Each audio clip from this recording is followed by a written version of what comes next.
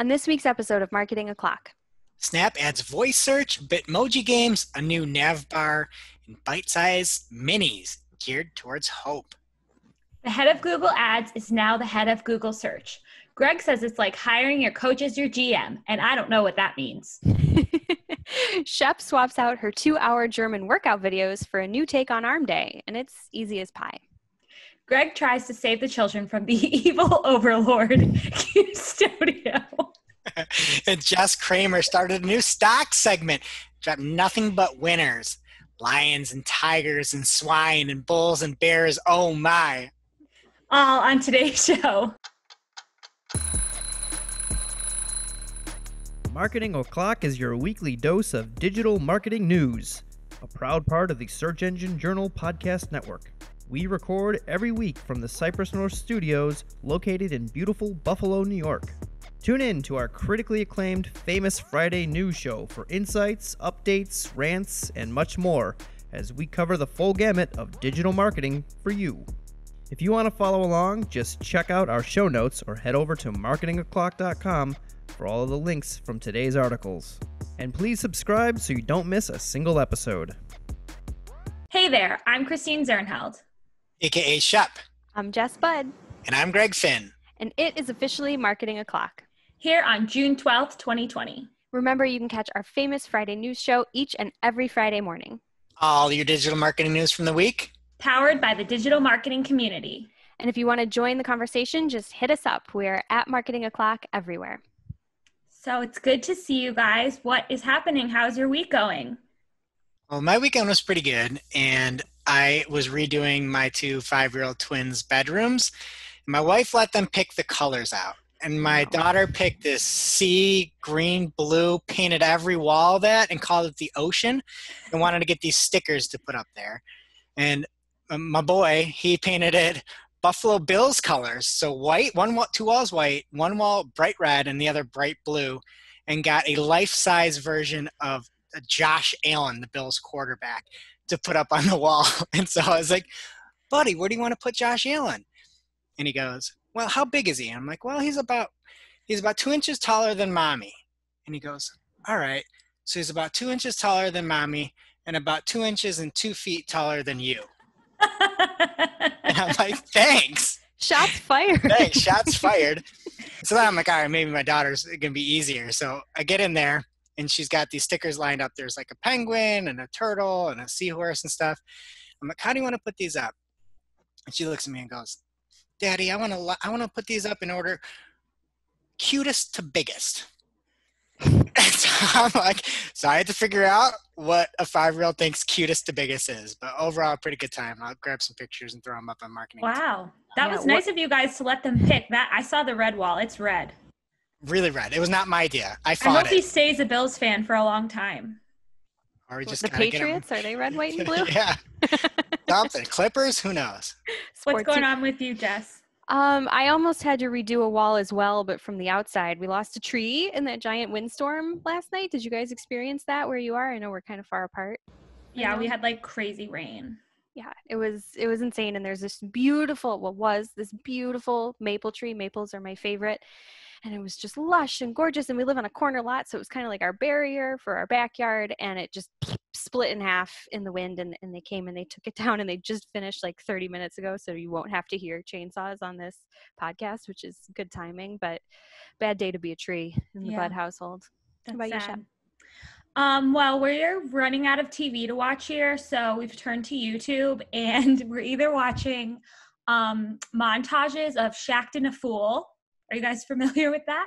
No. Is that with Nick Cannon? No, it's Shaq. That's Wild and Out. Yeah. Oh, Wild and Out, sorry. It's just like montages of guys messing up playing baseball, and my husband just watches it all day long. I don't know why it's entertaining. Wait, Is Shaq baseball? Involved? Shaq and a Fool. Is that the TNT version? Wait, did I say baseball? It's basketball. Okay, Shaq and a Fool. My kids love that. Yeah, it's where Shaq picks the top 5 plays, and they make it, and they put graphics in, and like police cars will be going on the court and stuff, right? Well, they're always like people messing up. Yeah, that's great. Or if I get the remote, I like to watch videos of chiropractic adjustments. What? What? Shep. I hope you're searching in incognito mode, even though it doesn't matter anymore, as we learned last week. It's my new thing. It's really entertaining. You should check it out. Great. Well, speaking of YouTube, you can see our smiling faces over on the Search Engine Journal YouTube channel. It is on YouTube, Search Engine Journal. You can see me with a mustache last week, and then now I'm stash free. It itched too much. And I said it itched on the show, and Mark's like, in his tweets, he's like, you should wash your face. And I'm like, I do wash it. It's just there's hair coming out of my face. I don't like it. So clean shaven. Who are our sponsors this week? This week's episode of Marketing O'Clock is brought to you by Ahrefs. Ahrefs is an all-in-one SEO toolset that gives you the tools you need to rank your website in Google and get tons of search traffic. If you want to learn more, just check out their blog or YouTube channel for step-by-step SEO tutorials. And they are offering our listeners a 7-day free trial for only $7. Head over to ahrefs.com to sign up. That's ahrefs.com. And today's show is also sponsored by Opteo. Opteo is like a personal assistant, a really good recommendation source for your Google Ads accounts. It will look at the negatives, issues. It'll tell you when your spends have gone up. It's like just that extra layer of visibility that you really need, especially for people handling big accounts, or if you've just got a large volume of accounts, Opteo is for you. And right now, our listeners can get a 6-week free trial of Opteo. It is absolutely free, and you're going to find improvements you can make right away. Go to opteo.com/SEJ. That's OPTEO.com/SEJ. All right, and on to the main news. First up is some news about news. Nothing more exciting than that. So made up, bud. And it's Facebook news in particular. It's a new dedicated section of Facebook that curates stories of general interest as well as local news all in one place. And it has officially rolled out on mobile, specifically to all US users. The point of the tab is to deliver what Facebook calls a dependable and relevant news experience on the platform.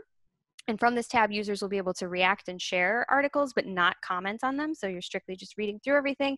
You can also hide topics, articles, or specific publishers that you don't want to see, which is nice because I checked it out today and the first thing that I got was stock market news.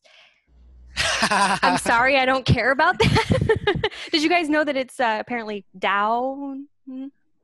Wow. That was the first stock market pun we have ever had on the show. And hopefully it's the last. I spy what you did there. I didn't even get that one. Yeah, I don't get it. That's how little I know. It's so good it was the money.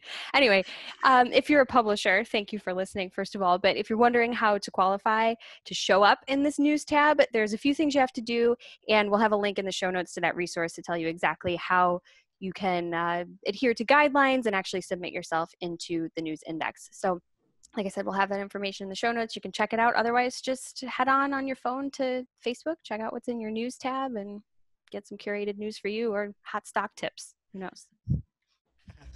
Not from the show. No. Don't take anything we do and take anything with that. Something that, all right, and in from the financial buzzer here, fresh off the wire, in case you missed it, there was just the Snapchat, I don't even know the name of it, but they had their big announcement, the yearly event. It just happened right before we recorded it. And they dropped a lot of information and a lot of new features that were really great and I think really geared towards users. So before I get into it, I have a quick question for Hope.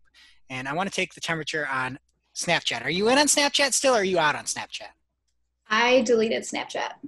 Okay, well, you might want to reinstall it because Hope, specifically, my favorite thing from the event yesterday was the new minis is what they're called. It's like an app within Snapchat. And so there's some things you can do where if you're going to Coachella, if there's ever a Coachella again, you can coordinate and plan your festival lineup with friends, right? That's cool. Yes, Great I timing. actually wanted to go to Coachella this year. So look, get Snapchat downloaded again. And then another thing you can do is you can hook in with Atom, ATOM, and you can check out movie tickets and you can together buy tickets and seats at a movie theater for a show together. So like really cool little micro interactions. This is right up my alley. I can buy movie tickets with all my friends. And you can stream the latest trailers with your friends watching it together.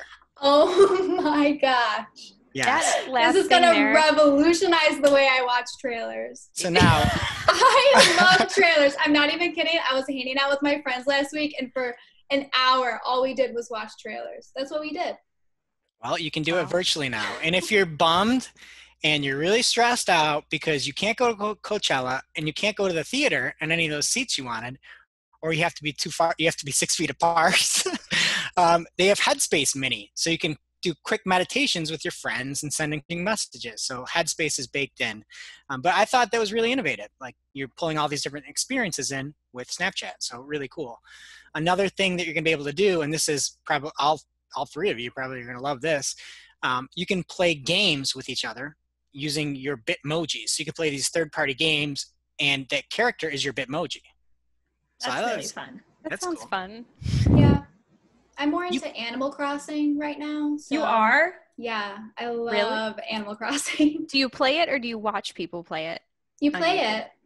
No, it's on Nintendo. No, I know what it is, but She's do a you real play gamer. it? Yeah. Oh, yeah. I will look on YouTube. I'll look up 5-star islands, and like, it's crazy how much time people put into these islands. I'll like watch those for inspiration to build my own island, but yeah. Gets that roller coaster tycoon is getting real dusty then. All right. So there's also Bitmoji Paint, where you can use your Bitmoji and paint with people. It looks really cool. And then there's a lot of new machine learning with Lens. And if you look at the videos, it's kind of wild. You can see like throwing paint on buildings, and the Lens can now see like what is a building and what isn't a building, and like land right on the front. You've got waves coming through like towers and stuff. It's really cool. A lot of technology in there. And then they're also having a new action bar that I think people that might not have used Snap before, they're going to have a more, I guess, standardized bar. So hopefully that lets more people hop on. And Hope, if I didn't sell you enough, just wait, there's more. There's now a dog scanner. So you can use Snapchat, scan a dog, know where some filter will go on a dog, but it could tell you what breed the dog is. No way. Yes, and there's a nutrition scanner for food, so you can take those vegan dogs, Jess, snap that picture, and they can tell you how many vitamins are in there. And there's some other things too. You can scan plants, I believe. And if you look in the show notes, I saw a beautiful bush out in the wild yesterday. Does anybody happen to know what that is? We'll have to throw it on marketingoclock.com. No, I hope it's not poison ivy. Yeah, it's poison ivy. But I was going to put it on Instagram. Be like, oh, I love nature. It's frolicking through the bushes. I wonder what it would say about Jess's poor dead tree. It would say no longer a plant. Yeah. Firewood. Sad. That's what we're going to use it for sure. Yeah, I'd go out on a limb and say it wouldn't get that. Leave me alone. Get out of here. I hate that. All right. But check out the show notes, marketingoclock.com, and see everything that Snapchat released. It's really cool stuff and really innovative, especially on the Lens side. And I have some news from Facebook. They are updating the app that nobody asked for, also known as Messenger, so that business page owners can toggle back and forth between personal and customer messages. And this is a quote from the announcement. It says, according to our research, over 90% of Facebook business admins already use Messenger to chat with friends and family because they're forced to, because you're forced to download the app. It makes me so mad. I don't want that stupid app on my phone. So this means with this change that page owners will be able to respond to the customer messages right from within the app. All your messages, both business and personal, will appear in that one inbox, and you can choose whether you want to reply as your business or yourself. Matt Southern says they're still separated enough to prevent businesses from accidentally responding to a customer from their personal account. But I'm kind of nervous for people keeping this straight. Like, you got to make sure you're logged in the right place before you reply. And there's no additional steps required in order to send and receive business messages through Facebook Messenger. You'll be opted in whether you want to or not, just like the Messenger app itself. Very on brand. Yeah. You can also opt in for what everyone loves, more notifications. So you can get notified more for your business messages if you forget to respond. So that seems like a nice feature. All right, and rounding out our news this week comes from Koi Wolf, John Henshaw at Henshaw on Twitter, over at koiwolf.news. And the title of the article is Head of Google Ads to Run Search. Move concerns SEO veterans about the future of search. And from the article, John says that Google has announced that Prabhakar Ravagan, the former head of Google Ads, is changing roles to the head of Google Search while simultaneously overseeing ads. And I thought immediately, this is great. You guys are sportsters, right? You guys know sports. Yeah. It reminds me of when you get the coach GM combo, right? Oh, Where is you're that coaching, allowed? yeah, you're coaching the team, and all of a sudden you got to get all the talent in, and you have to recruit, keep people happy. Why would you have somebody overseeing everything? It And sounds like a terrible idea. it does sound like a terrible terrible idea. And John goes on to say something that is quite telling, and he says that Google Ads and Google Search are separated for a reason. Google's primary source of revenue is from advertising, and the decisions the Google Ads team makes for its product appear to be significantly different from what motivates the Google Search team. Correct? Google Ads' primary mission is to make as much revenue from advertisements as possible. One of the ways they accomplish this is by changing the product and rules to maximize their profit further. And John talks about how this is problematic. And Koi Wolf, and what John has set up there, is phenomenal. Our friend of the show, Akvila, writes over there for a lot of social stuff and ads. And John, he doesn't pull any punches. And a lot of times you'll see these articles and people dance around a topic. John doesn't. He's not afraid. So go check that article. And another thing that he did is he interviewed a bunch of veterans in the SEO industry. And one of our show favorites here from a getting things right standpoint, I guess, is Aaron Wall. And he had a very succinct view on how things have changed, specifically with Google Search. And Aaron said, when Google won the search market, they did it via about a half dozen important means. Superior Google search relevancy, a lighter ad load than competing search engines, a clean and uncluttered interface, a strong brand focused exclusively on search, bundling distribution of their web browser toolbar for other software, and he goes on to say a few more. And then Aaron goes on to say, gradually over time, Google boiled the frog. Clear shading and borders on ad units disappeared. Right rail ads moved above the fold. Ad units grew larger with more extensions.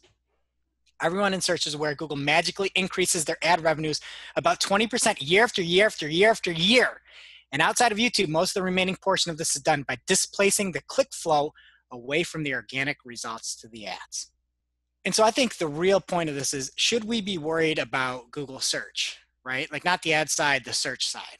If you're an SEO, should you be worried? Yeah, I think so. Very. And then I know we're going a little bit long on this, but yesterday John tweeted out as well, different from the article. He said, I'm surprised if we don't see paid and organic results intermingled in the SERPs by the end of the year. Amazon is doing it now, and it just seems like the next logical step for more ad revenue. We'll be told it's good and fair for organic because it pushes up the page. I can't argue with that. I can't argue with that. So well, I feel like we all should be worried. I kind of feel like Google should be worried as well. We just learned how you got to the point of dominance. We just covered that. And with this over monetization and bloat and Coach GM coming, they should be scared of someone right now that's working on a superior organic search relevancy, a lighter ad load, a clean and uncluttered interface, a strong brand focused exclusively on search, because that ain't you. Watch out. Do you have a theory as to who it is? I feel like that was leading up to something. No, somebody should. I thought you were going to say DuckDuckGo because they have all these I love billboards DuckDuckGo. going now. I know you do. I'm Team DuckDuckGo now. Now it's time for this week's Take of the Week. This is a #fire digital marketing take with extra spice served up for you. We simply deliver the take for your consumption. We give no opinions. We don't influence. You make the call. And this week's Take of the Week was a response to a story that Shep, I think you're going to cover a little bit later, but it was about some matching changes in Google. And there were some issues where things are getting dropped. We'll hear about it in a second. But Sam Reklowitz at Digital Sam I Am followed up to this article talking about additional unhelpful changes for advertisers and things that help to help Google's margins and cost per clicks.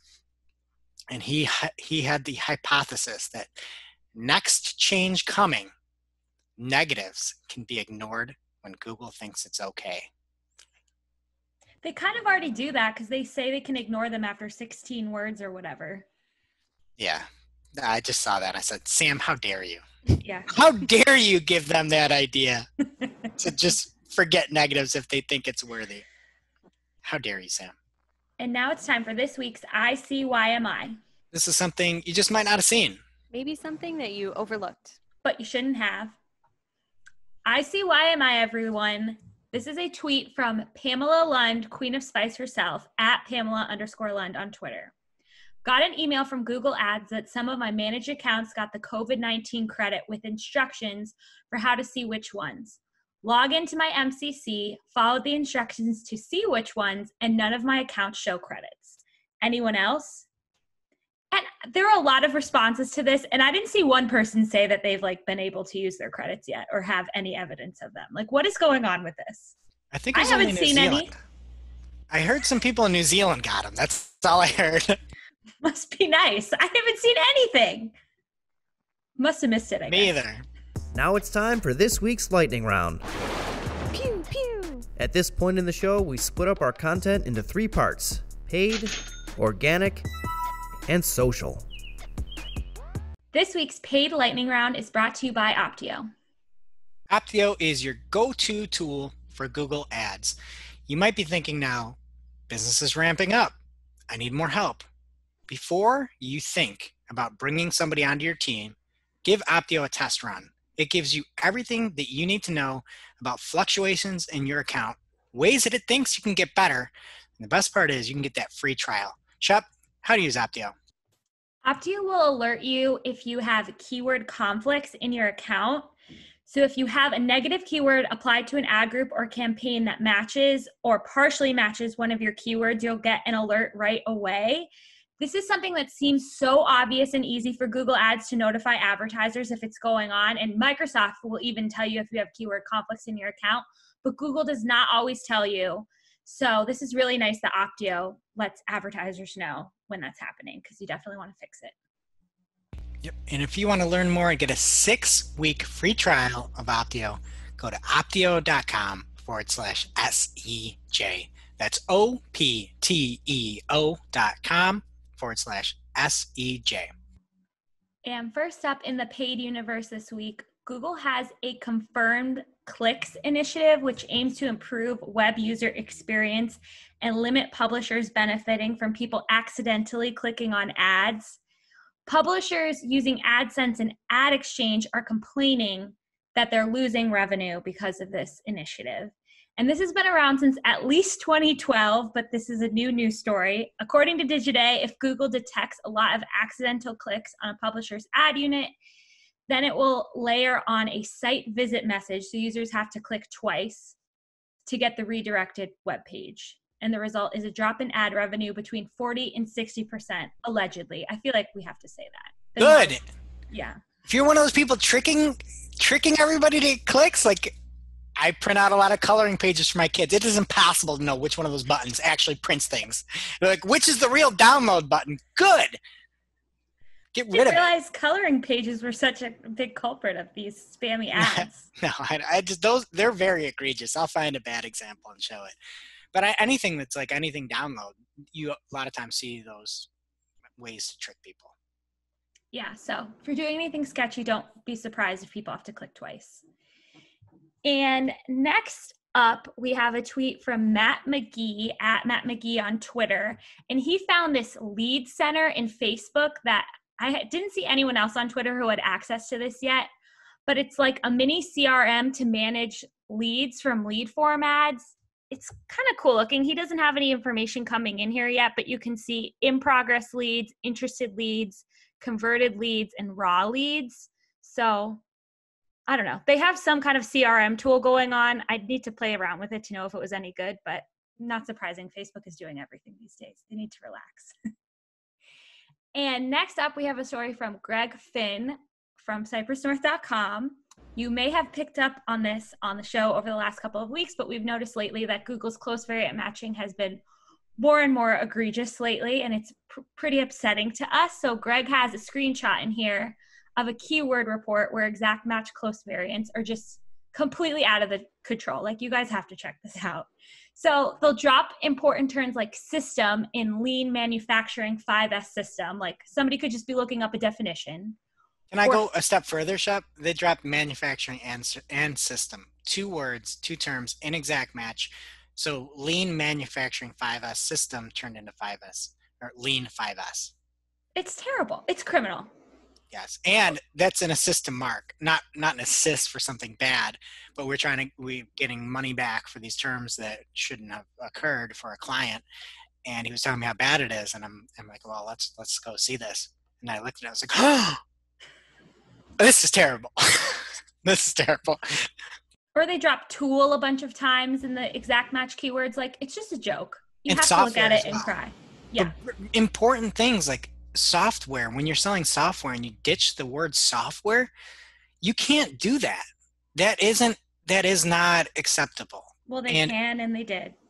Well, they shouldn't, and we need to figure a way so that they won't. Because in case, just a quick backstory, in case you didn't know what exact match is, it used to actually be exact. Then they added in close variants with misspellings, and they kind of allowed you to do function terms and to take a term out that they think is a function term, like something that doesn't really make sense, like from or the, really basic things. But these aren't function terms. Software is a critical term, and it is a problem that they're doing this, and I wish other people would speak up. And then when you ask them about it, like customer support, they just are not helpful at all. It's just bad. Moving on, Facebook is relaxing their ban on ads for face masks. They're specifically allowing ads for non-medical masks now, and they have a definition for that. You guys can check it out in the show notes. You are not allowed to make medical or health claims on ads for masks on Facebook. This includes mentions of disease prevention, protection of the respiratory system, or the ability to filter out germs. You may remember the rule originally came into effect in March as COVID-19 was spreading and there were fears of a mask shortage. So they did this in order to prevent price gouging, hoarding, and the spread of information. But now they're relaxing it a bit. So they're not going to be selling the ones that they're using in hospitals, but they'll be selling those nice Disney masks maybe that are just going to make up all the revenue from the parks being closed for 2 months. You talk about the hats? No, they have Disney. They have face masks now because the parks are reopening, and I really think it's going to make up for all the lost revenue. I mean, what do you mean Disney masks? You need to explain. I don't know what you're talking about. Like, if you go on the Shop Disney Parks app, you can get. Hang on. Let me get my phone out and get the Shop's Disney Park.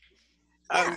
Okay, what do they look like? Well, first of all, they're making kids as young as 2 wear the masks. And at first it was 3. And I think they changed it to 2 so more people have to wear them. And like, you're only going to get a 2-year-old to wear a mask if Buzz Lightyear is on it or whatever. Oh, do they make you look like Buzz Lightyear? Yeah. Oh, okay. Cool. That's cool. So it's almost like a mask, like a traditional Halloween mask, but it's half and it covers your face and turns you into somebody else. Yeah. So some of them are like Donald Duck's beak. Okay, I'm with you, Shep. And then some are like just a nice step and repeat pattern. But I'm telling you, they're charging $30 a mask. They're not going to be hurting from this shutdown at all. They've got it figured out. Their stock was down 6%. I talked to Jess yesterday. So time to buy. You heard it here from Shep first. Yeah, the bears and the bulls, they're out there, man. And the ducks and the mice.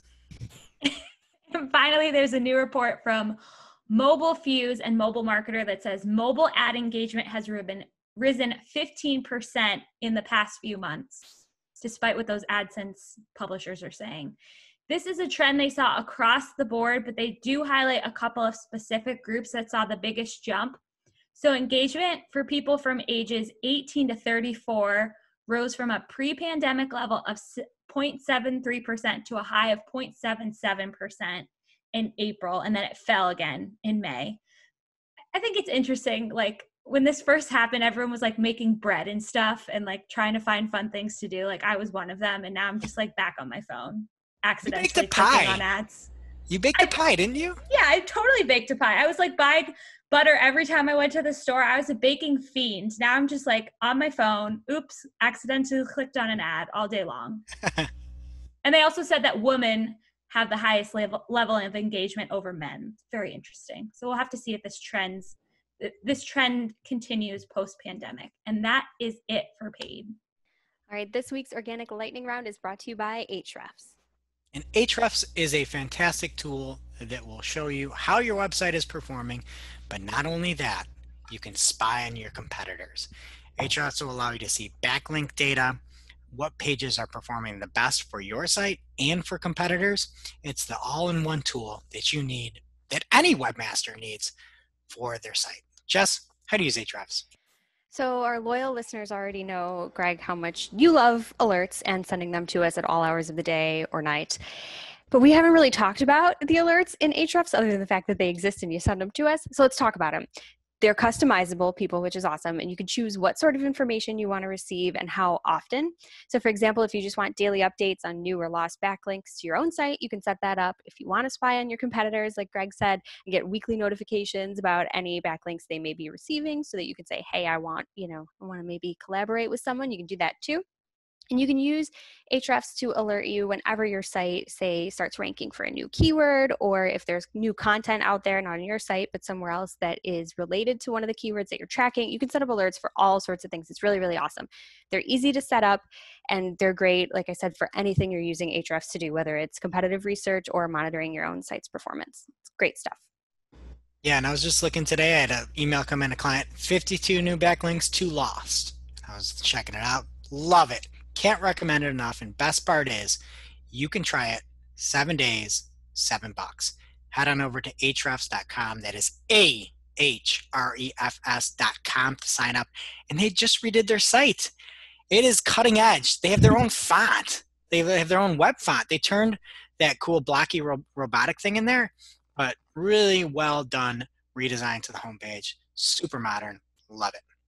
Love it. All right, Greg, what's happening in organic this week? Well, first up this week, we have an article from Danny Sullivan of Google. And the name of the article is Why Keeping Spam Out of Search is So Important. Danny just gives an answer. But then he talks about what they do. But his answer was, without our spam fighting systems and teams, the quality of search would be reduced. It would be a lot harder to find helpful information you can trust. One very interesting piece of information was 25 billion spammy pages are detected each day, according to Danny. I mean, that's a lot. I'm not a mathematician here, but that seems like a lot. Many pages. He also went on to define spam, how to spot the spam. And defining spam, isn't it just that delicious canned meat that you love? Yeah, that's Jess? what I was going to say. Me? That's the last thing I would eat. Is it good, though? I've never tried it, even in my meat eating days. It's all right. People in Hawaii really like it. We hide it at our Easter egg hunt every year. It's like the grand prize. Really? We had a can of spam. Yeah, I wonder why. The winner gets dinner. Is it a spam dinner or a real dinner? Spam dinner. That's cool. Yeah, people in Hawaii love spam for some reason. Why? It's really salty, right? It's like just really, really salty ham. I don't eat swine, especially swine from a can. So Yeah, but don't they have like an actual wild pig population in Hawaii that they could just hunt and eat their own? What do they need canned meat for? I don't know. They like Maybe I'm slice wrong. it up thin and grill it. Canned swine. That's the chef's go-to meal of choice. Anyway, you can spot the spammers. He talks about how they spot the spammers, how they stop the spammers. So there's a lot of good information in there in general. Didn't see anything about ads, blocking that and having relevant stuff, but how to stop those 25 billion people trying to get into the SERPs every day. All right, next up was a great video from the channel Measure School. It's a phenomenal analytics channel, and they talk about how you can put different Google fonts into Google Data Studio. And this is very cool. You can really punch up your reports and not have everything look like Arial. And there's a little style URL that you can put in. The video is really helpful. It's about 8 minutes long. You probably only need to watch it for about a minute of there, but it goes through a couple different options. It even shows you how to do 3D text in the video into your Data Studio. It's awesome. And it's as easy as taking a Google font URL, putting it into the style URL, and then you can change the size and everything. So you can really, really, really customize Data Studio. And again, I fave this. I co-sign this. I love it. I'm And- going to change all my reports to the Google equivalent of Comic Sans. That would be so fun. Or Okay. curls. I was just about to say, the best part of this is you can't use Papyrus because it's not a Google font. I hate Papyrus. I don't even know what that one looks. I'm not a font lady. Yes, you do. It's everywhere. You know- You've seen it. Papyrus is the one that people think you can use for anything. You'd be like, oh, I'm up in the woods. It's a woodsy font. Oh, I'm going back to ancient Egypt. It's an Egypty font. Oh, I'm sophisticated. It's a sophisticated font. Oh, it's Greek. It's the one they use for everything, and it stinks. Have you ever seen the movie Avatar? James Cameron? Hope, Yeah. have you seen Avatar? You probably have the poster behind your back there. No, You've never seen Avatar? I haven't. I don't know. It just doesn't. It looks weird. It's not. It's okay. It's Like fine. what You would like It's it, a great Hope. nap. Their tails, it freaks me out. You like those things with purple These are a bunch of blue cat people. You'd like that. What other movies have blue cats? Well, no, the purple rock man. Oh, Thanos. Yes. Thor? Thor. Correct, Jess. Yes. Thor, no. He has beautiful blonde locks. He does not have a purple face. Well, if you've seen that movie, that is Papyrus font. They spent about, $200 billion, about as many people are spamming Google each day, and they spent that budget, and then they didn't have a dime left for a single font. Yet Ahrefs can make their own font, their own web font on their homepage. All right, I digress. Something, Hope, that you might like as well is Amazon has a new AI technique that lets users virtually try on outfits.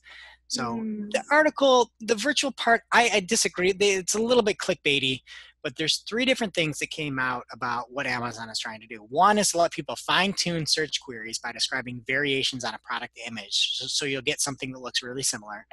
Another thing is to suggest products that match what somebody has already selected and are looking at. And then the third part is that you synthesize an image of a model from different product pages to see how something works. And again, it's not really you. And this is where I got worried, because if you guys scroll down, we'll put it on marketingclack.com, there's pictures of this in action. And I'm looking at this and it's like, you can see one of the models. You can't see the men's belly button model, of course, but the women, you can see like their whole body. And it's like, how do you get your body on Amazon? Isn't that strange? They're probably not real bodies. So that, Shep, you're absolutely right. So what happens is you can scan yourself and you get your body shape generation model, and it generates your shape. Who would sign up for that in their right? That sounds like a cruel and unusual punishment. People with scan my body No. and let me see my body type on the screen. No. It's horrible. It's No. horrible. So you scan your body, right? Yep. And then you go on and you can, what Amazon will do, it'll take the clothing and match it to that body shape and put it on and show you what it might look like on a body that's not yours but resembles you based off of the scan. Also, That does Hope, nothing. Hope, since you haven't seen Avatar, this is the plot of Avatar, by the way. You know there's a second one coming out, so maybe I'll watch that one. What are they calling Yeah, it? I think they're the I only don't know. Americans allowed in New Avatar Zealand. 2. But anyway, I was like, you're looking at this and this isn't your body, and it's like showing, these shirts are fairly revealing, right? That And doesn't it's like, help me at all. What does that do? looking at for it me? and you're like, well, this isn't like an any belly button. I'm an Audi. I can't even relate to this. That's what I thought. This just reminds me of Greg. I don't remember which one of us it was. I think it's probably happened to all of us. We're like, oh, that's not a good picture of me. I'm not photogenic. And your answer is always, no, that's what you look like. That's my answer. That's what it looks like. Because I was like, what do you want this to see the picture? It's like, no, you took a picture of me. Like, that's who I am. Sorry. I'm sorry for you, but that's who I am. Love it. Hate it. All right, next up from Barry Schwartz over at Search Engine Roundtable. There is a specific way to opt out of what we talked about last week, the scrolling to a certain point in the page from a featured snippet. I've seen this live in person. It's great. I like it a lot, where it will have a featured snippet. If you click on it, you will automatically get shot down on the page and you'll see what you clicked on in yellow. I think Glenn Gabe called it the Google of Google or something like that last week. But you can get out of that by using document-policy equals force load at top. So if you don't want this happening, You can make the page load at the top. So people are like, whoa, what happens if I do this? Is this going to be bad for my SEO? Is this going to ban me from featured snippets? And Danny Sullivan said no. So if you don't want to use this, if you don't want people to go lower on the page, you can use this. Head on over to the show notes to see how to do it. All right, next up, Google is going to be adding another element to their legal, I don't even know what to call it. It's how you kind of, you're snitching on somebody, right? And you can say it's a copyright infringement, there's trademark infringement. You can now do it based on counterfeit goods being sold. I love this. They just added in shopping, organic shopping. So I think you need this now. But if you have somebody that's got a fake version of your goods, you can now report them. Do you guys have any fake stuff? I mean, I feel like, I don't know, I don't see people selling fake stuff online anymore. Everything I have is fake. I don't know. Yeah, I mean, yeah. I have like a dress from that Fashion Nova place that looks like something Cardi B wore at the VMAs. Is that English? But Shep, it's like a known, it's not like it's a fake version of a designer, right? They're just like, hey, here's our take on that, right? Like they admit that it's not real. It's a total ripoff. It's not like when you go to like, I don't know, a street vendor and the logo's slightly off, right? Not quite, but it should be illegal. Well, Shep, don't look for that in Google anymore. And if you see it, report it. All right. And lastly here was from a cool webinar featuring Martin Splitt from Google. You might have seen him at the eSummit last week. And he talked to the folks over at Onely. There was a really good clip that I saw. We'll link, again, it'll be in the show notes if you want to watch it. But he was talking about some advice to give to webmasters for ranking for a term. And he basically said, look at the page through the user's eyes and try to answer, what is this page about in one sentence without using the word and. And Jess, I talked about that today on a client call, and I was trying to explain the page, and I used the word and I'm like, whoops, I used the word and then it's really hard to do, but it's a great test. It is, and you should take this clip and bookmark it because it's awesome. And it's the same Martin that you may love from the Search Off the Record podcast, Google's Webmaster podcast. Do you guys like that first episode of that? Yeah. Oh yeah, that's right. It was announced and made, and there's still not an episode yet. What did I guess? Like 12 episodes? Oh my God, episodes. I thought you were calling me out for not listening. They really haven't launched it? No episodes. I think I'm like, if there's never an episode, and I guess 12, like Finstradamus, right? Yeah. Okay. Yeah, well, I had the under, and Shep had the over. So far, Greg, you and I are winning. That's right. So Greg only wins if it's right on? I don't know how sports betting works. What kind of bet is that? Jess only does stonks. Don't worry about her. All right. Serpentine? Is it a serpentine? Yeah, it's a serpentine podcast. All right, that's it, bud. All for organic. What's happening in social? All right, first up in the social news, Twitter has verified that it is working on bringing back user requests for verification. So there's no It's a verification badge. The little check thing? Oh, please. You have one. The blue check. Oh, did you say what is it? Yeah, what is verification? Says the guy in the room that has one. Enlighten me. So it's that little blue check mark that says you are who you say you are. And it used to be something that you could request to be verified, and that is going to be coming back. We don't know exactly when. Twitter did not confirm when it's rolling out, but you will be able to request that verification from within the app. They're also going to be adding more transparency around it. They're going to actually publish their guidelines, which I didn't realize they hadn't done before. But they're going to actually publish the guidelines to the public on what is required of you in order to be verified. So that's nice. We'll see how that goes. I have a request. Yes. They should really check who has these. I shouldn't have one of these. Why? You're a legit personality. Look at you. Can I give mine to Shep? I don't know if you can. I really don't. I wish I wasn't on Twitter. You're great. You should be great on Twitter. I know. I'm just not. What's your handle? Give your handle out, Shep. My handle is @ShepZernheld. I do have a really nice bio. Is that what you call it on the Twitter? The Real Housewife of Digital Marketing. You can check me out. I think that's funny. Shep doesn't think she's funny, but the rest of the world does. So everyone follow her on Twitter. Yes. Do you know who else is really good on Twitter? Mark. Mark is very good. Mark is from great. marketing. Mark_from_MKTG on Twitter. He's got a good bio too. What is he? The Mary Poppins of funnels? I think it is. It's great. Is that what it says? I've never read it. Yeah. Something like that. That's amazing. All right, let's stick with Twitter here. Keep it going. Something if you're on Android that you may now see, and I'm just going to read Twitter's tweet about it. Sharing an article can spark conversation. Duh, that wasn't in the tweet. So you may want to read it before you tweet it. Duh, also not in the tweet. To help promote informed discussion, we're testing a new prompt on Android. When you retweet an article that you haven't opened on Twitter, we may ask if you'd like to open it first. Okay? That sounds innocent enough, but it's caused quite an uproar in the Twitterverse. Some people love the idea. Some people are outraged by it. Some people are just using this as a platform to request an edit button, as per the usual. Things got nasty out there on this thread, but then one person was like, listen, if I was interested in reading, I wouldn't be on Twitter, which made me laugh. At least we're being honest with ourselves. Well, my thing is like, yeah, Marketing Clock put out a tweet about the show. Bro, I was here. I'm doing the show. I know that I know what I said. Like I said these words right now, and I'm good with retweeting them. Or like you I get the wrote prompts? the article. How about that? Yeah. Yeah. So yeah, that's is the it thing. not going to let you, or is it just asking you if you read it? No, it's just asking you if you want to open it. It's just think assuming that you that's haven't. fine. It's letting you, yeah, and it only knows if you read it in Twitter, or you opened it in Twitter. So if you read it somewhere else, it doesn't know that. People were concerned that Twitter was following you around. It's not. It's just a nice like, hey, did you want to open this before you share it, kind of thing. I don't know. It's I fine. get that. I get Whatever. that. I get it. The intent is good. I just like freedom in general.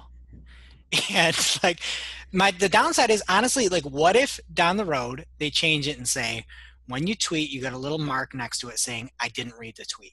And then I put out this Marketing Clock and then it doesn't do as well in the algorithm, but I was here. I know what I said. Nobody knows this more than me other than you three.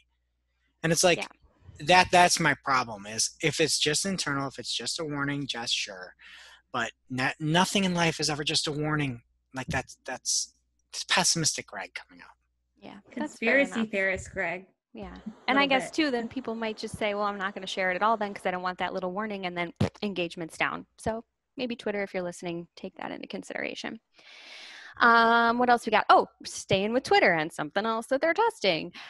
Shout out to BFF of the show, Glenn Gabe, for the heads up. He shared a screenshot from Jane Mansion Wong or at Wong M Jane on the Twitter that showed Twitter is testing emoji reactions and also a react with fleet option, which snore.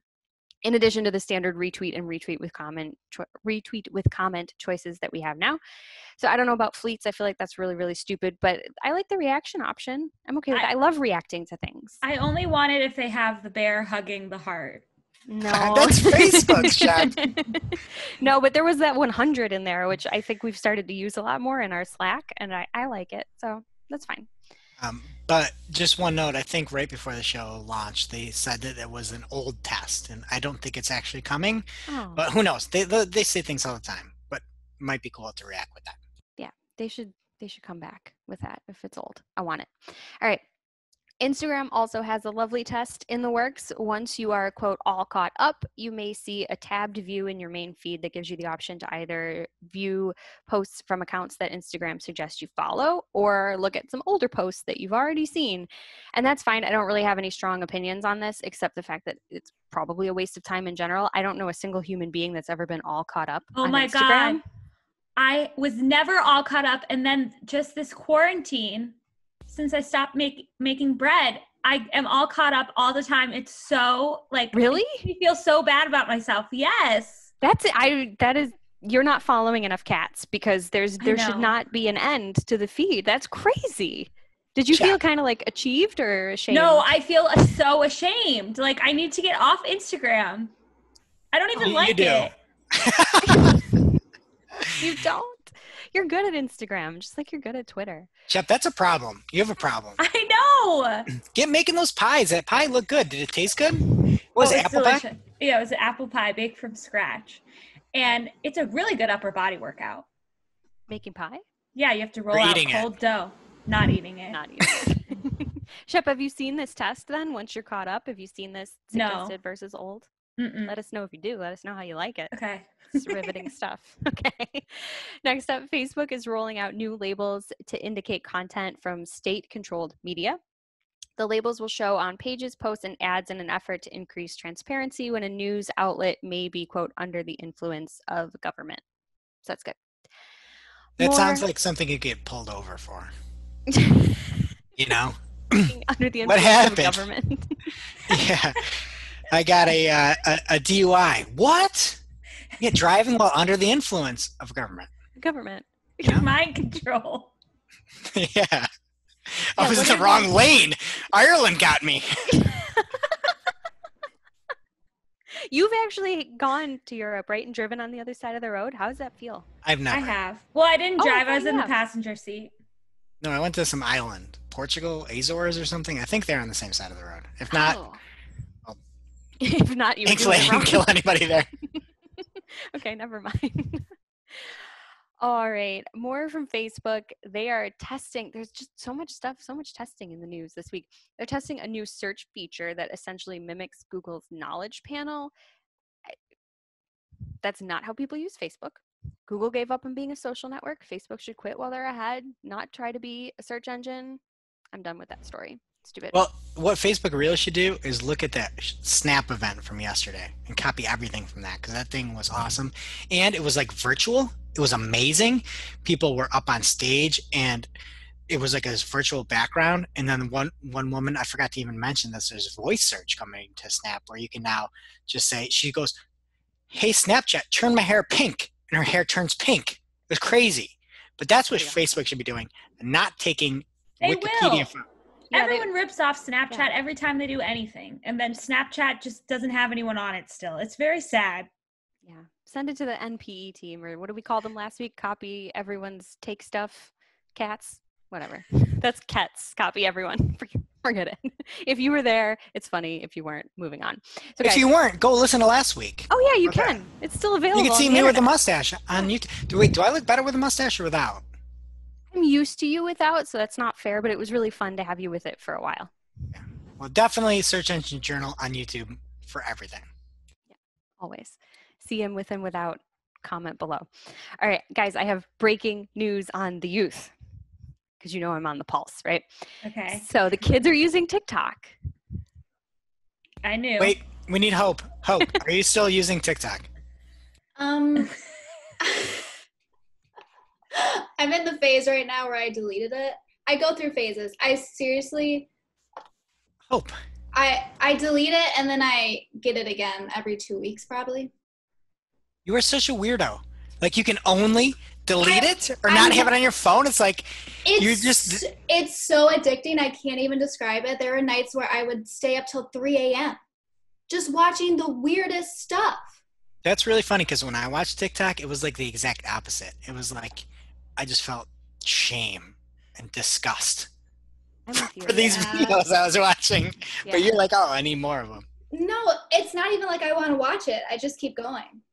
No, she thinks it's funny. She sent me videos once. She's like, "This is hilarious. You're gonna love it." I'm like, "No, it's not funny." There was There's one funny once that stuff. she got me with Star Wars, but this isn't even about you, Hope. Like, for once, you're too old for something. So there was a study done by Custodio, I believe is how you pronounce it. Custodio. They did a study on kids ages 4 to 15. So this was done in the name of like, I don't want brand safety or like cautioning parents. It wasn't supposed to be for advertisers, but marketers should be listening because there's interesting stats here. You should have a better name than Quistodio if you're Yeah. gonna interview 4-year-olds. Sorry, like I'm I not don't letting know if my they- kids. I'm not letting my twins. I'm gonna send them back up to that Josh Allen and C room. Say get away from Quistodio. Don't talk to him.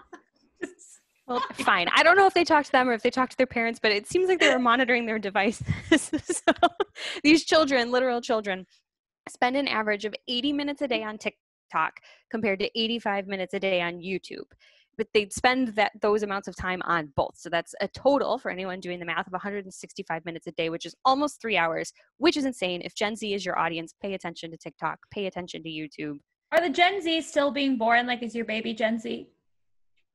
I don't know. Or are they done? No, they're Gen done. J. I think we're in Gen Y or something. Gen No, Y they're exists. done. Yeah. Gen XY. Gen XYZ. We should look this up. I need to know what baby Gen J is. AA.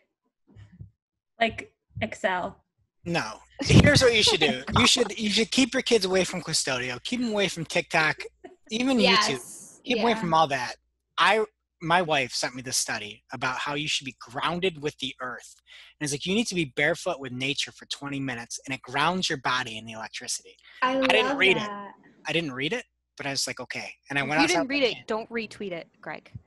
No, you'd get that little sign saying I didn't read it. But so I'm like, all right, I'm going outside 20 minutes, grounded with nature. That's what you should do. Get Custodio on the blower. Stop saying Custodio.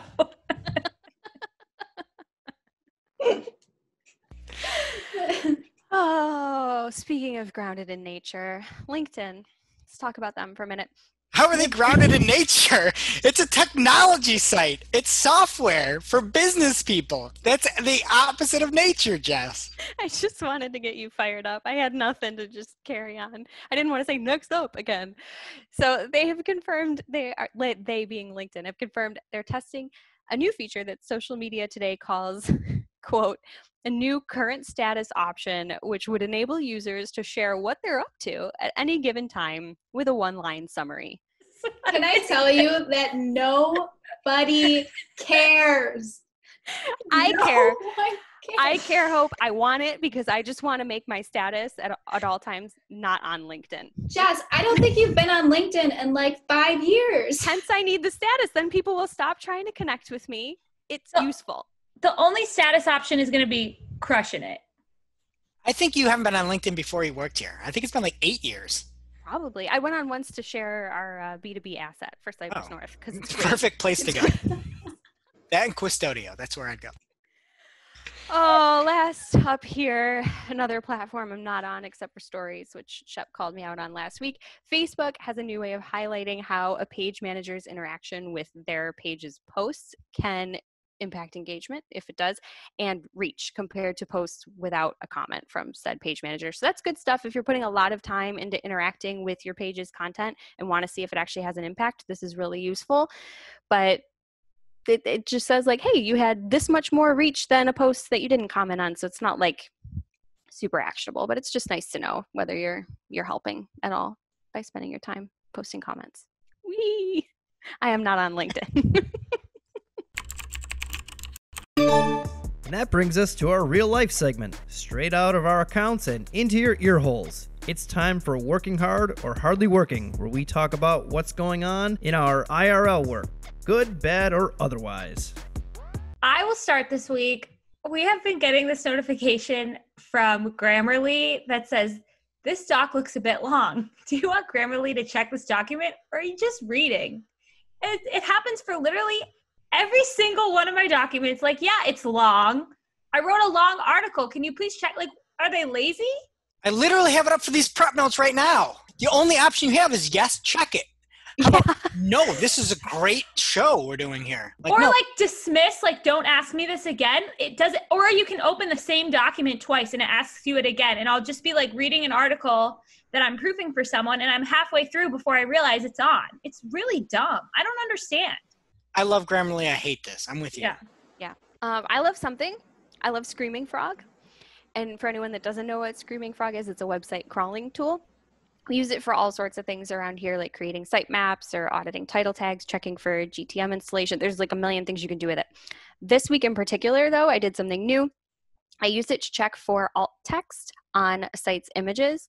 So it's obviously a really tedious process to just go one by one manually and see if there is any. So with Screaming Frog, you can look at the actual alt text that's associated with an image just in a list form, so you can scroll through, which is nice, but you can also filter by all the images that don't have any, and you can export a list of that. So alt text is really important for accessibility, especially, so if you're missing it on your images, it's not good.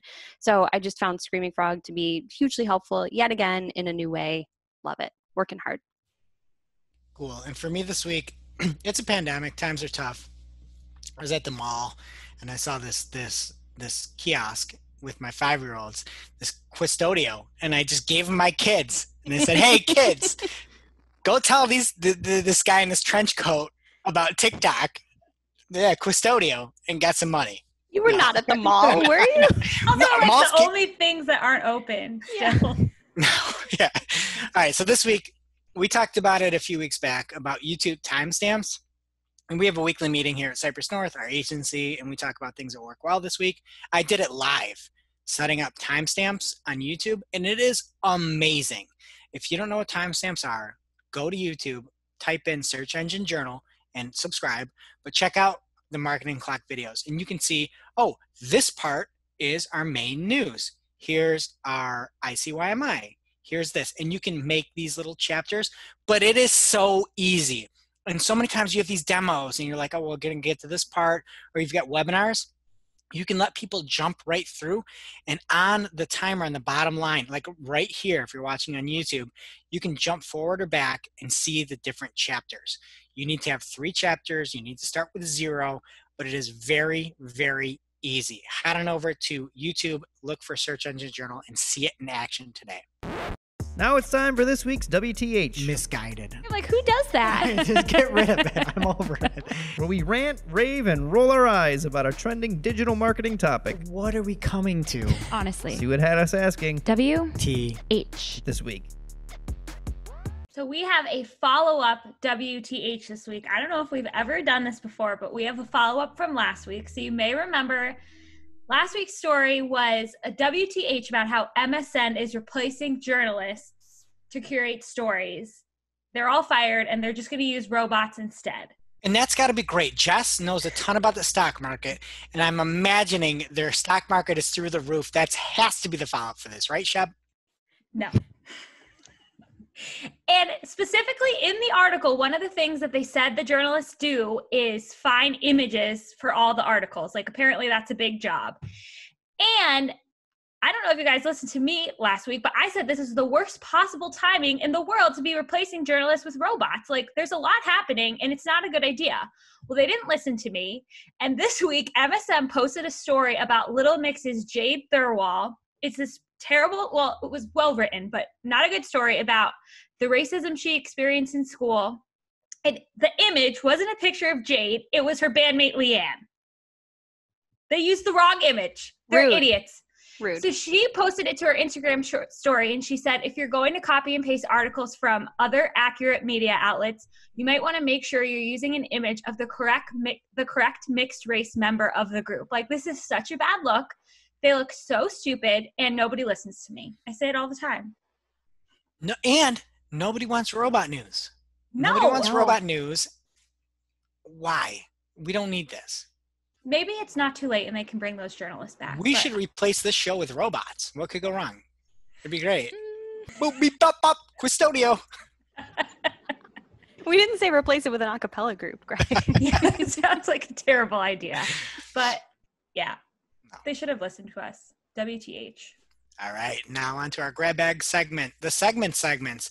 And first up, we have Turn Down the Heat. Yes. This is yours, right? This is an ad campaign from LinkedIn. I saw it on Facebook as an ad, and it just makes me so upset. Like, it's really good graphics, but it's just so corny and so LinkedIn. And it's about the secret sauce of LinkedIn ads and what they do to turn up the heat. And it's just really dumb, and I hate it. Everyone should watch it. The blue pepper just is uncomfortable. No, Yeah, and they're not good graphics. It's They're an ad ugly. for other advertisers, and it's just so corny and disrespectful. I hate it. The ratio on that is amazing. It's got almost 2 million views and 47 reactions. That's it. And there'd be more reactions if there'd be 1.8 million reactions if you could have a negative face. That's how stupid this ad is. Yeah. And I it's watched stupid. it at least twice. I hate it. And I've seen it so many times because Facebook doesn't have a frequency cap, and it just makes me so upset. All right, next up is a segment, A Groovy Gig. A Groovy Gig is a segment. And Bryant Garvin, friend of the show, well, friend of friends, at Bryant Garvin on Twitter, is looking for a director or manager of paid media at Groove Life. And if you don't know what Groove Life is, they started making those silicone rings that are now into belts on Kickstarter. Fantastic Kickstarter campaign. I don't know if you guys saw that. Great videos. I ordered one, and he is looking to grow a team. Good pay, good benefits, 401k, insurance, blah, blah, blah. That's how you know it's good. When you blah, blah, blah through it, it's good. So check it out in the show notes if you are looking for a new gig. You have to be in the Nashville or Salt Lake City area, though. And then he says, join me together. We can rule the galaxy. And it's that person from Star Trek, Darth Vader from Star Trek. Yep, that's the one. Hope is going to pipe in and be angry. No, it's not Yep. Thanos. Yep. What did you just say? You know what I'm talking about. The Live Long and Prosper guy that doesn't like living long. Listen, Greg, I have the high ground. Just stop it. Yeah, Jess is on my side. Somebody's on my side for once. I am. Next up is a segment, Do You Want More? Of course you don't. And it's about, if you like this show right now, which is a low probability, you can see, I was just on Edge of the Web over with Aaron Sparks and Joshua over there with the gang over in Indianapolis. And we talked about the ups and downs of Google. And he's like, let's talk about the ups and downs. And I'm pretty sure it was all downs that I was talking about on the show, but it was awesome. They've got a fantastic setup over there. They've got a great podcast, a great YouTube channel. Check it out. It's Edge of the Web, podcast form, YouTube form. We did 2 shows, and it was really, really great. And I just ranted the whole time. I got all hot about it. But I did math. We were doing math. Yeah, that was like my worst nightmare. I could not believe you opened yourself up to a live math question. Yeah, we That even was talked great. about But it it was in really the Slack good. chat. We were impressed. We had a live Yeah. watch party. And you one- talked about your knife making too, which is nice. I did. And I've got knives around here somewhere. But at one point, it's really funny. You can watch it. Again, it's YouTube, Edge of the Web. But I was trying to fix my glasses, and it was flipped. And I tried to fix my glasses from being really tilted, and I made them like even way more tilted. It's really funny. But overall, it was great. Aaron did a fantastic job. And if you want to hear more ranting, go check it out on Edge of the Web. All right, and lastly, here's extra spice served up for you. Each week we talk about it. Mark Saltarelli from Cypress North here writes a recap of the show. And last week, I don't even know what it was. It was like number 8 on his recap of like 17 things on the show. He says that he didn't say that Schitt's Creek was good. He says, I love Schitt's Creek. And I did have someone think my Facebook profile picture was actually Dan J. Levy. Levy? Mark's gonna get mad at this. I'm gonna make the recap with this. But he said, proud moment, and he's got a picture, a glam picture, and he does sort of look like that. A little too dry, like a little tie. I haven't seen a tie yet. I've only seen 4 episodes, but check it out. Yeah, I started watching the show called Alone, where they put these people in the Arctic, and you have 10 things you can bring. And Are they barefoot to be connected with nature? No, but they like kill rabbits and vermin and swine and like wrap themselves around. There's no swine in the Arctic, are there? I know. You're making No, but that some up. dude kills a moose. It's crazy. There's moose. What the moose do to him? I'm thinking Antarctic. You're saying Arctic, north. Yeah. Like Canada, Moose like up there. Schitt's Creek, Jess. Oh, Very yeah. They're up there. Yeah. Okay, and that's it for our segment this week. And now for this week's Cool tool. As a reminder, our Cool Tool segment is not an official endorsement or paid mention. We're simply sharing something we found in our travels that may be of use to our listeners. And is really, really cool. This week's cool tool is the Serperator, not separator, Serperator from Mobile Moxie. This tool lets you see what Google search results look like on mobile in a specific geographic location. Super cool. You just select your location and you can pick a device. So like the iPhone 5 if you're feeling really nostalgic, and then you can type in a search query and the Serperator populates the results in a preview right on the device that you selected. So you're not just seeing what's ranking, but how it actually displays on your chosen device, which is really awesome. And you can use this up to 5 times a day for free. So if you want to check it out, and you should, just head on over to mobilemoxie.com/tools/mobile-serp-test and check it out.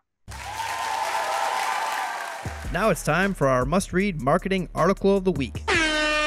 An article so advanced, so in-depth, so detailed that we simply cannot cover it in its entirety on today's show. And this week's must-read marketing article of the week comes from Content King. And there is a fantastic article with lots and lots of thought leadership from Content King. And the topic was how to handle discontinued product without ruining your SEO. And they talk about what should be technically discontinued, like not out of stock stuff, how to keep track of discontinued products, some of the best practices for handling discontinued products, and they give you different resources of what to do. There's not like a one size fits all. They say, if this, then this, you may want to consider this. It's sort of like it depends, but they give you the actual options to do. They talk about the 3 things to keep in mind, some closing thoughts, and there's a lot of different takes on there, which is what I like the most. So I really love that. Check it out in the show notes from ContentKingApp.com. And the name of the author was at the very bottom of the page, and I don't have the name. I don't have the name of the author. It's just Content King, the king of content. So go check it out. Head on over to Marketing O'Clock today. All right, that does it for today's show. Thank you to our fabulous sponsors, Ahrefs and Opteo. It is now officially not Marketing O'Clock. And remember, you can catch everything from this show on marketingoclock.com. And while you're there, please be sure to subscribe so you don't miss a single episode. And we will see you next week. Thanks for listening to Marketing O'Clock. If today's show was of value to you, please subscribe, leave a review, or share with a colleague. If you are looking for more information on today's topics, head over to marketingoclock.com for links to all the articles that we covered.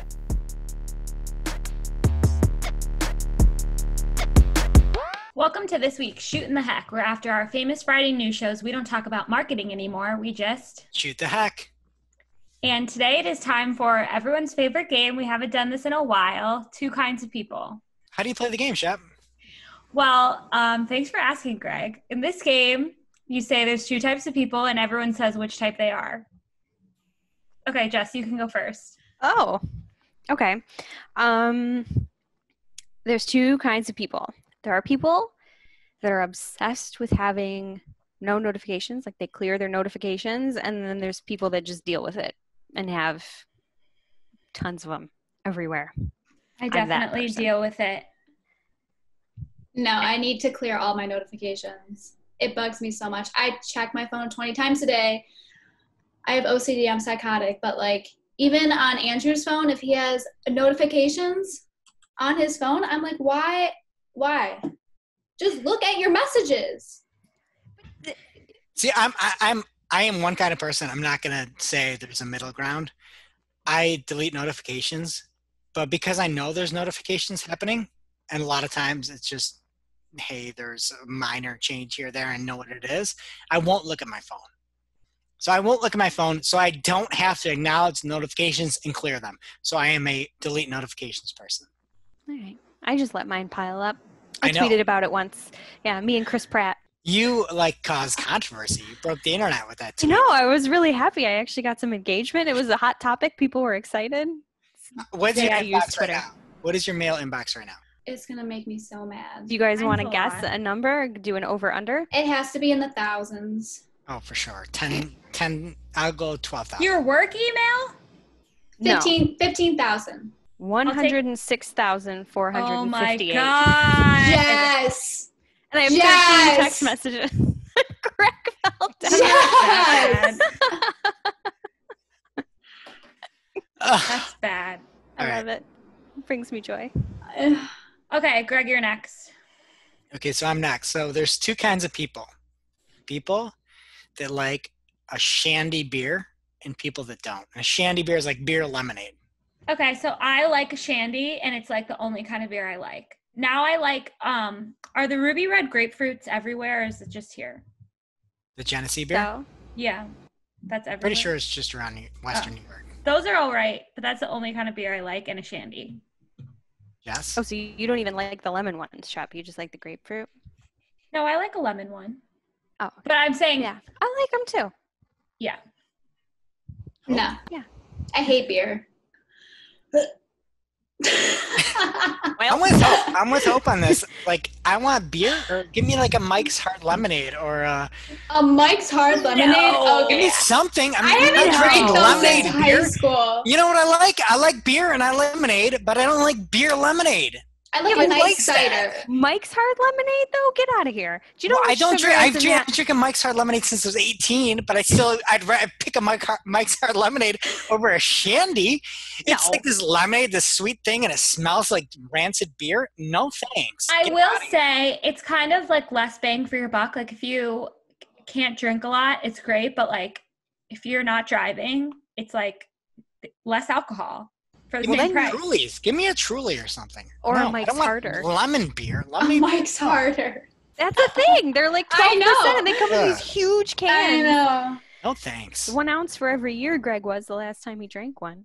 Oh, Okay, so I was out on a walk with Andrew, and there was a bug on him, like on his arm, and I like squished it on his arm, and he was like, "What is wrong with you?" And That's I was weird. like, "I killed Yeah. the bug," and he's like, "You swat the bug off of you. You don't like squish it on you." And I was like, "Oh no, like I need to see that the bug is dead, like on Hope me." that's Like, disgusting. I Yeah, need you're to the see the only guts. person. Jess is gonna call PETA first of all. no. That you don't That's just squash a gross. bug. And I I'm always squash it. gonna call Custodio on you. You don't do that.